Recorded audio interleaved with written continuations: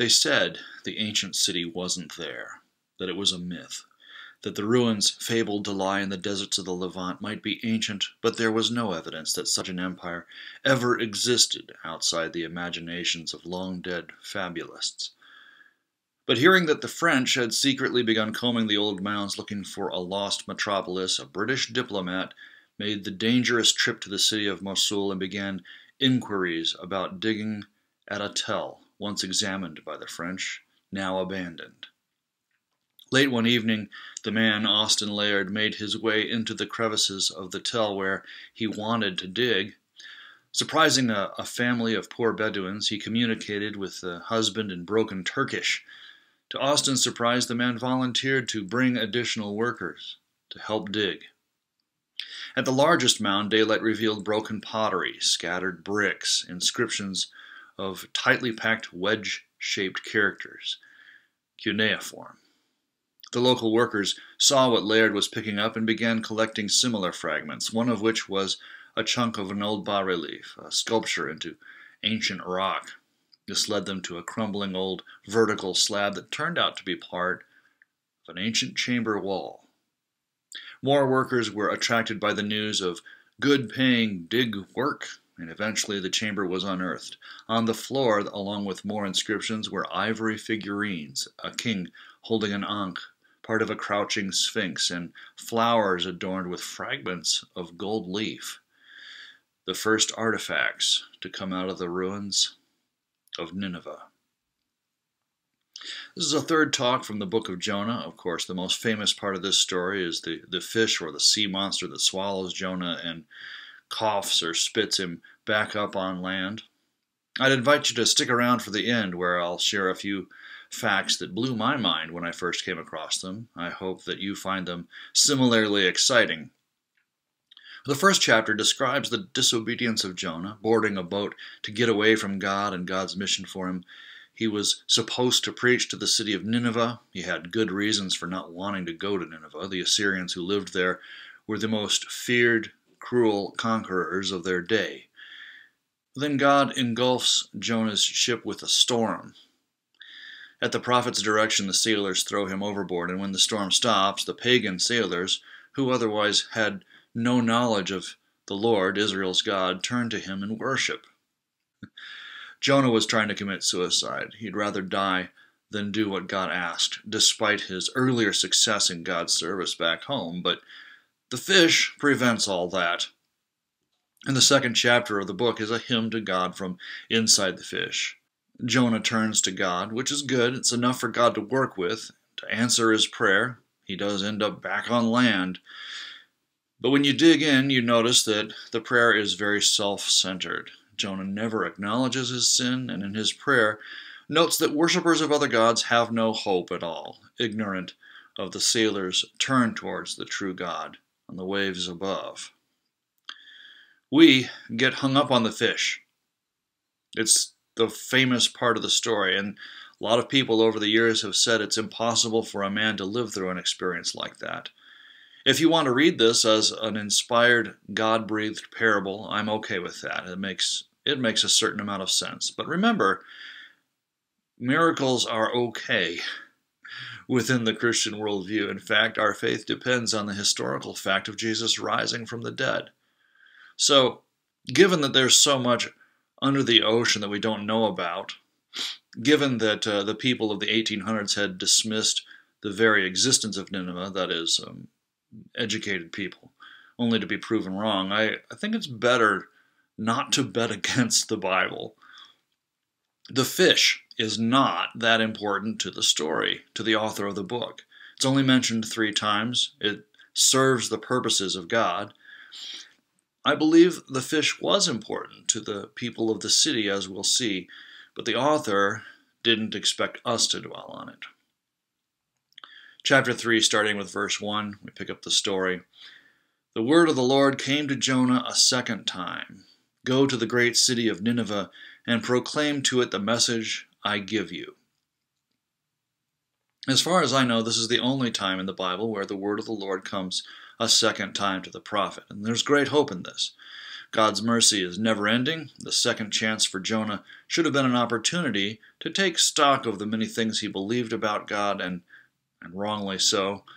The message the Lord gave Jonah, though, isn't here in chapter 3, it's in chapter 1. And there we read, the message is, the city's wickedness has come up before the Lord. And wicked they were, skinning enemies alive, brutally killing all the people who lived in the cities they conquered. The Assyrians used to surround a city and take captured soldiers and impale them in view of the walls, so that those inside the city could see the faces of their men as they writhed to death on those poles. So this wickedness has risen up before the Lord, according to chapter 1, but the message Jonah gives is a little different, as we'll see. Verse 3, Jonah obeyed the word of the Lord and went to Nineveh. Now Nineveh was a very large city. It took 3 days to go through it. Jonah began by going a day's journey into the city, proclaiming, 40 more days and Nineveh will be overthrown. Largest city in the world at that time, we now know. The original text says something like, it was a divinely large city of 3 days' journey. He gets 1 day into the city with what in Hebrew is a 5-word sermon. A few more words in English. So, he says, 40 more days and Nineveh will be overthrown. What's missing? How it will be overthrown? Who is behind the decree that it's going to be destroyed? Anything they might do to keep this from happening? I mean, he doesn't tell them that the Lord has given him this message, and he hasn't told them what specifically God asked him to, that their evil has come up before him. It's kind of like, sorry, not sorry, you guys are screwed. But then, in verse 5, to Jonah's terrible shock, the Ninevites believed God. A fast was proclaimed, and all of them, from the greatest to the least, put on sackcloth. When Jonah's warning reached the king of Nineveh, he rose from his throne, took off his royal robes, covered himself with sackcloth, and sat down in the dust. We don't fast much these days unless you're a health nut and are fasting for fitness reasons. In our culture, going without food really is not encouraged or expected. In ancient times, it was used as a spiritual practice, especially in times of crisis, and you can find believers who will do that now. It's just not as common. Well, back then, you could show how sorry you were for your sins by renouncing food for a while, even water on occasion for a much shorter time. So the whole city is fasting, including the animals, which seems a little strange. We'll get back to that. Sackcloth is like burlap made of animal hair, potato sacks.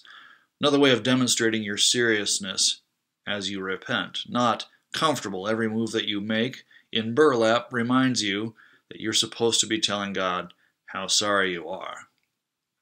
Jonah never gets to City Hall. Based on the language, the king here is probably not the Assyrian emperor, but rather their equivalent of mayor.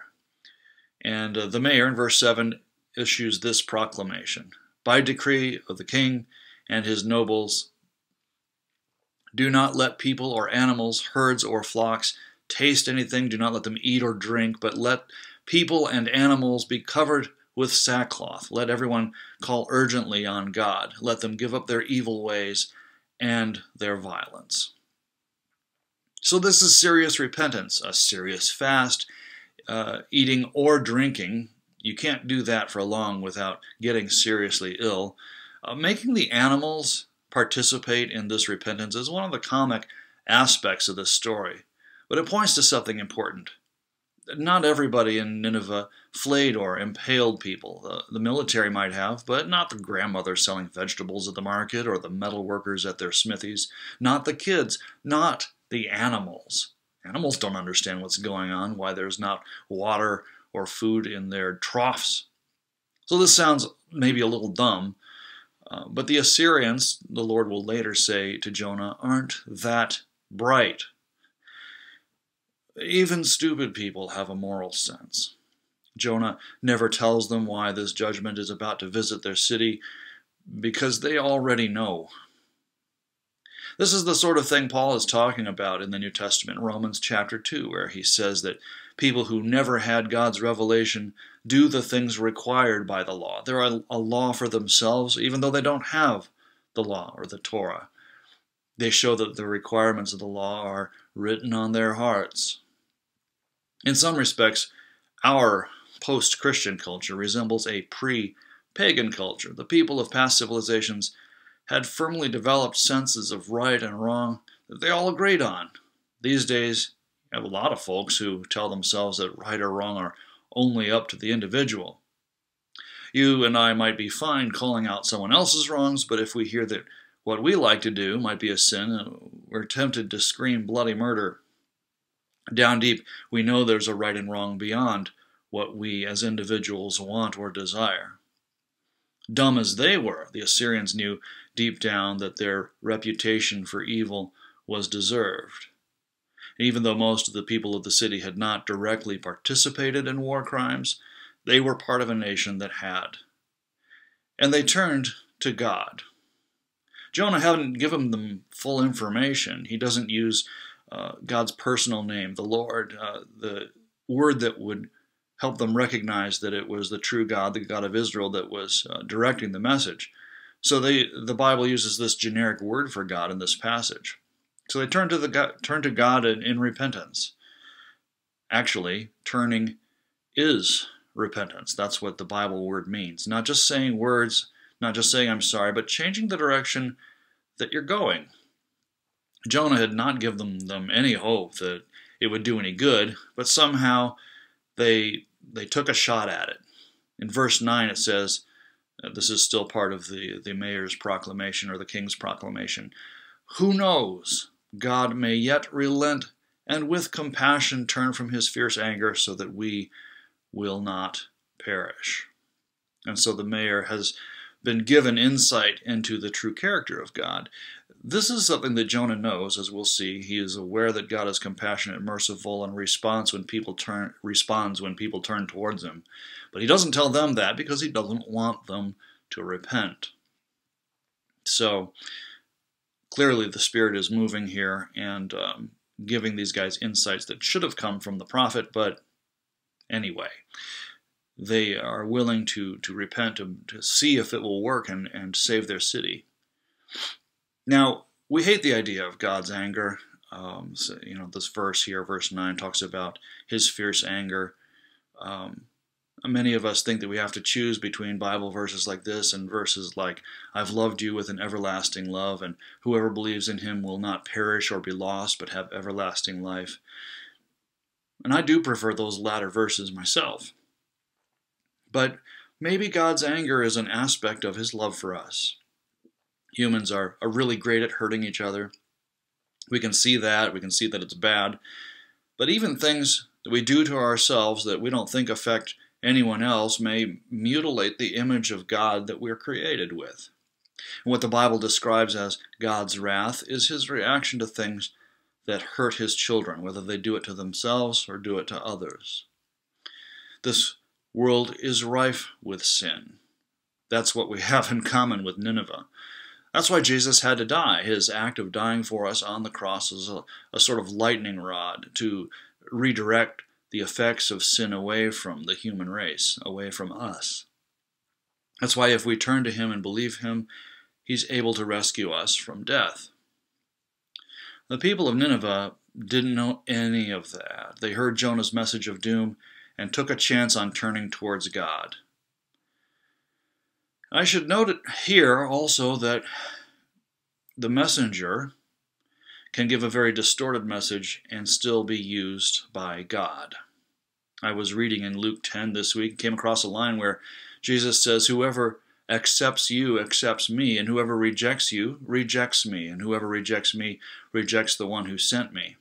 And I thought, wow, what if I get the message wrong? Doesn't that render this promise kind of ridiculous? I'm sure you've had the experience of cringing at things that are sometimes said in church. But Jonah, his example shows us that the Spirit of God can still speak through very distorted messages. These Assyrians in Nineveh, why were they so responses.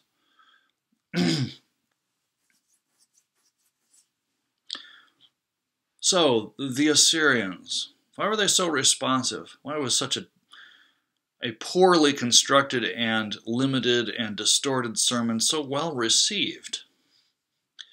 Well, clearly the Holy Spirit was moving in their hearts, and we see this in the words of the king, where he says, well, maybe God will have mercy on us if we turn to him. But there's a little more, and it's not obvious to us from the text. I think that was because the Bible writer did not want to give any page space to paganism. I told you that God was 10 steps ahead of Jonah. He can see the end from the beginning, and while I don't think that God predetermines when we go wrong, he can see far enough ahead to predict what we're going to do. So he knew ahead of time all the things that Jonah would do to try to get away from his mission, and the Lord prepared a great fish to swallow Jonah. That's what it says.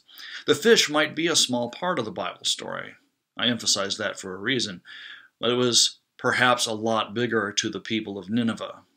You see, the city of Nineveh, the name means place of the fish.